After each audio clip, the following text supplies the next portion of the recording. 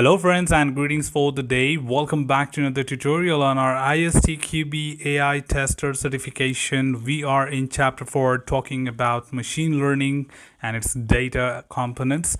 We are getting continued with our next segment 4.2, which is going to talk about the training, validation and test data set in the ML workflow, which is kind of course extension to the workflow we discussed in the last tutorial.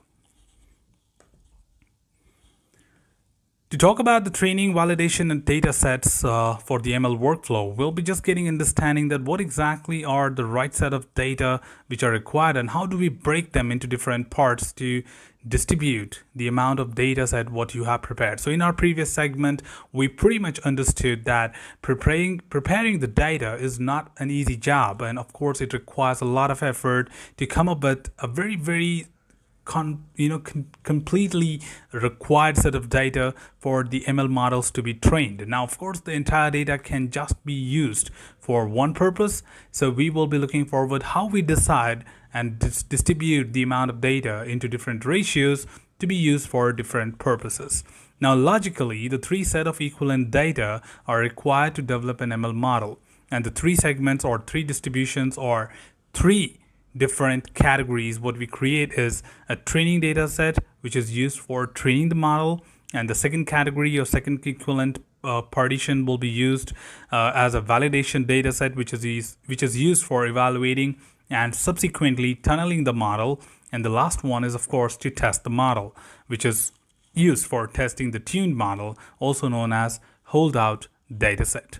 Now, if unlimited suitable data is available, the amount of data used in ML workflow for training, evaluation, and testing typically depends on the following factor. Number one, the algorithm used to train the model and the availability of resources such as RAM, disk space, computing power, network bandwidth, and the available time. So of course, one side is limited set of data which we have with us, and we look forward to break them into three different equivalent partitions so that we can use them. And second is when we talk about unlimited data, there are certain things where we can have any number of information available, any count of training data available, and we can look forward to perform all necessary activities. Now, this is where the algorithm would be more important to be considered, and few factors like the resources and the time required to train the model. Further to add, in practice, due to the challenge of acquiring sufficient suitable data, the training and validation data sets are often derived from a single combined data set. The test data set is kept separate and is not used during the training at all. Now, of course, we do know the challenges of getting the appropriate data set which is required to train the ML model. So the lack of information would result into limited set of data, and this limited data cannot be just occupied or utilized for only training the ML model. So we have to break this into equivalence partitions to make sure that some of the data is reserved for performing the required testing as well. This is to ensure the developed model is not influenced by the test data, and so that test results give a true reflection of the model's quality. So we won't be anyhow using the test data which is being identified separately for testing.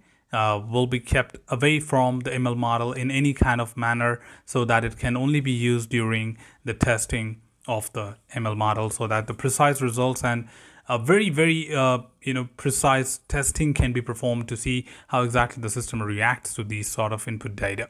There is no optimal ratio for splitting the combined data set into the three individual data sets, but the typical ratios which may be used as a guideline range from 60-20-20 or 80-10-10, which is in the ratio of training, validation, and test. So pretty much telling you that there are no some standard rules and regulation that how can you distribute your data among to be used for training, validation, and test. But in a very general guideline, we say that the majority of the data will be utilized for training purpose and equal ratio of validation and test data will be reserved. But it can be in 60-20-20, which is like 60:20:20, or it could be even 80:10:10, because the more you train the ML model, the better the outputs will be. So of course you can increase the value towards training data set, but keep it restricted or limited towards the validation and test, because even if I just try with 10 important or unique data set to test it and it gives me a precise output, it's absolutely fine. And certainly the more you train the system, the better or sophisticated will be the output of it. Splitting the data into these data set, it is often done randomly unless the data set is small, or if there is a risk of resultant data set not being representative of the expected operational data. So of course the distribution does not happen in a fashion where we can say that these kind of information to be kept for training or these kind of information to be kept for testing.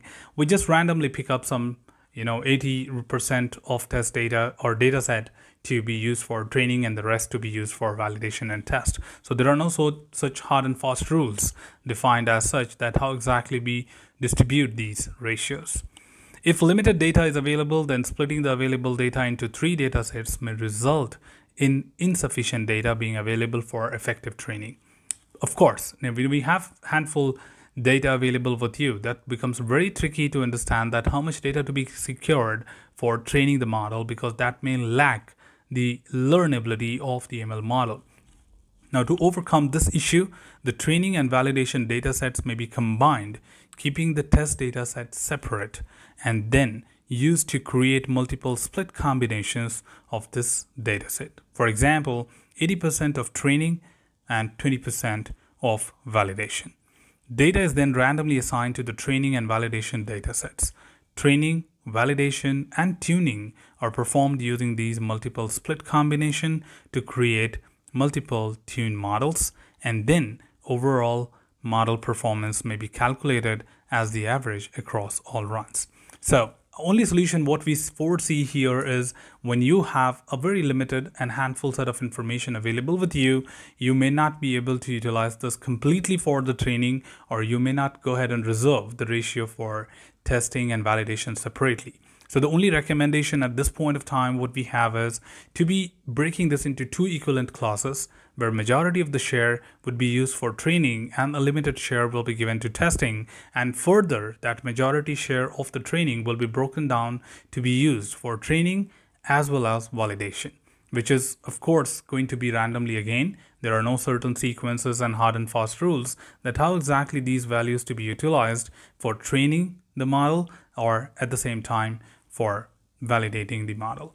So I think that is all we wanted to convey you from this small topic of training, validation, and test data sets for ML workflow. And this is really challenging at this point of time that you have the right set of data to be used for training the ML model.